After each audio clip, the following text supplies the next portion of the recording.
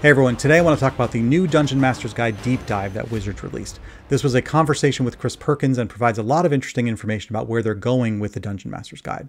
As I listened to some of the details of what we can expect from this new Dungeon Master's Guide, it started to all sound a little bit familiar to me, but I'll get to that in a little bit. First, let's talk about what was shared. The first thing of note is Chris Perkins made it clear that these new books will be 5e books. They are not 5.5, they are not 6e, they will be 5th edition. This was also confirmed from what has been shared by those that went to the Creator Summit a few weeks ago. I get the impression that they are either going to be including a year in the title or expecting people to refer to the books by the year that it was released. So this would be the 2024 Dungeon Master's Guide. I'm a little leery of this approach. Microsoft tried it several years ago with Windows 95, Windows 98, and the associated versions of Office, and they quickly realized that there are 3 problems with this. First, it makes the product seem very out of date very quickly. The book will be released in June of 2024, but just 6 months later, it's going to be 2025, and it'll seem like that book is already old. It'll also make it harder to know if the book that you have is the latest version.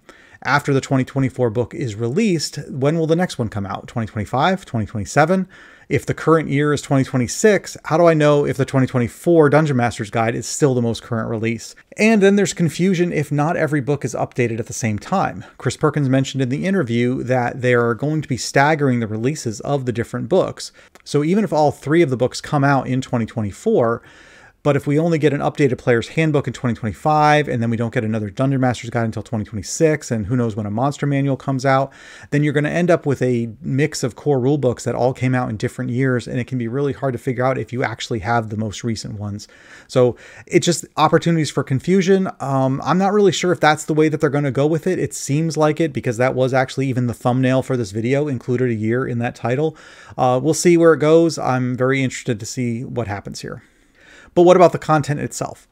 They talked a bit about the goals for this Dungeon Master's Guide. The Dungeon Master's Guide, they want to have better organization. They want it to be focused on new Dungeon Masters and the things that they need. And they want it to include stuff that can actually be used.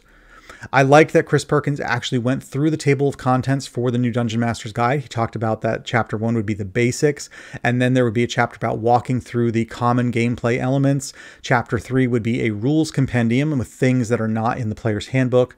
Then you'd have adventure building, a chapter on campaign building, a chapter on cosmology, then magic items.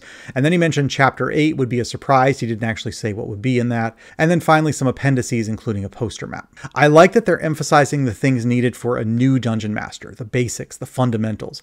I never liked that so much of the 5th edition Dungeon Master's Guide is about the planes and building huge adventures and campaigns. It's really intimidating for someone who might be just getting started as a Dungeon Master, and the first thing you're confronted with is the different planes of existence and how you build out all this cosmology. Really intimidating for someone, and I'm glad that they're kind of taking a different approach here. Then he mentions that some of the content from Tasha's Cauldron of Everything and Xanathar's Guide to Everything will be moving into the core Dungeon Master's Guide. He specifically mentioned the section about Session 0 from Tasha's, and I think that's great. Session 0s are wonderful, especially if you're going to be running a table with people that you don't really know. And I love a lot of the content from both those books. I think they're 2 of the best supplemental books for 5th edition, so I'm really glad to see a lot of that content is going to be in the core Dungeon Master's Guide, and then the more advanced stuff can move into some supplemental books. 2 other interesting things that came up was the chapter that is a rules compendium. I think this is going to be like a quick reference guide that you might see in a starter set. Just a very basic overview of all the core rules that you need with maybe a little description and possibly even a reference to somewhere else in the book that you can go to get a more detailed explanation of what that rule is. So interested to see how that one plays out. The one I really liked is one of the appendices that he mentioned, and that is the lore glossary. One of the things when you're just getting started in Dungeons and Dragons is you're not familiar with things like Forgotten Realms and Tiamat and Waterdeep and Drizzt and all these other things that have been around for decades. They're completely new to you. And when they come up in an adventure or referenced by some other players, then you might kind of be like, oh, what is that? I don't know.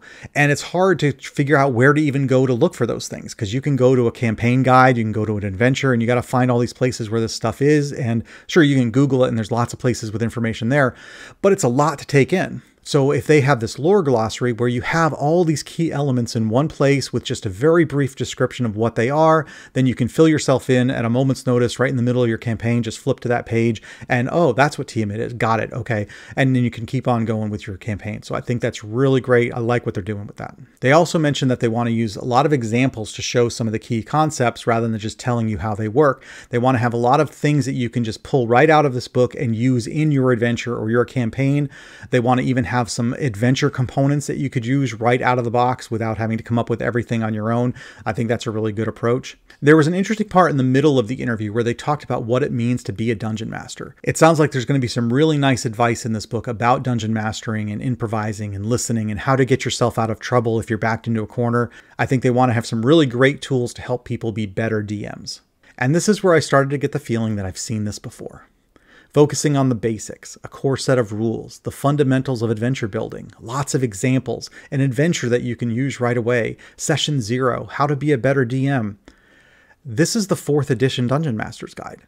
I've talked at length before about how I think the 4th edition Dungeon Master's Guides are some of the best Dungeon Master's Guides out there.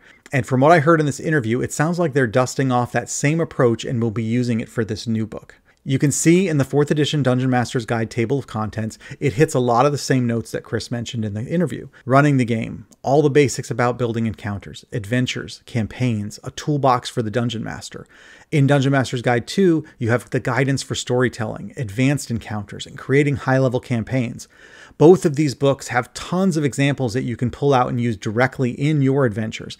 The Dungeon Master's Guide even has a campaign setting in the form of the city of Fallcrest and a short adventure that you can use to get you started. These books are really great for new dungeon masters. They are wonderfully structured and they provide tons of examples that you can use in your adventure. I think it's a great direction to take with it.